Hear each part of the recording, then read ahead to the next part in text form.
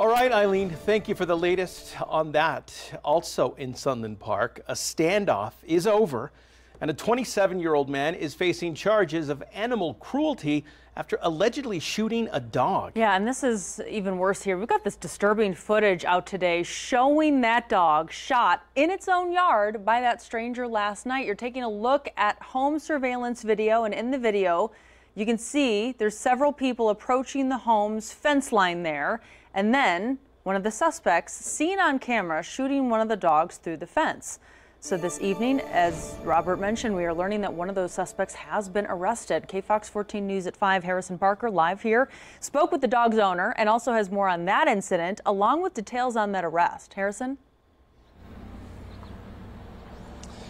That's right. A 3-year-old husky was shot here late last night in Sunland Park.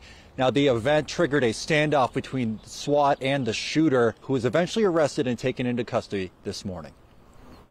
An animal is actually like a baby. Owner Christina Zamora heard barking around 11:30 p.m. last night. And it's when I noticed one car was parked near my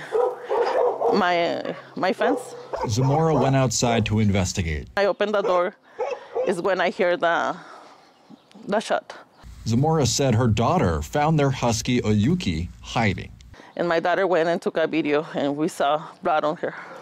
Zamora called the police and took Oyuki to urgent care with a wound in the leg. Park police, because it was less than an hour when they told me, you know what, we have a suspect already. Police quickly identified Carlos Gonzalez Martinez as the shooter.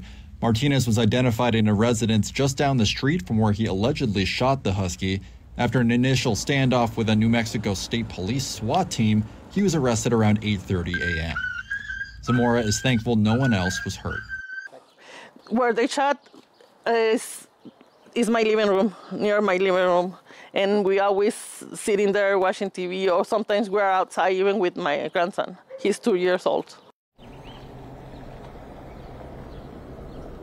Well, Zamora said they're still awaiting tests from the hospital where Oyuki was brought. And in the meantime, Sunset Park Police is charging Martinez with extreme animal cruelty and shooting at a dwelling or occupied building, both of which are 4th-degree felonies.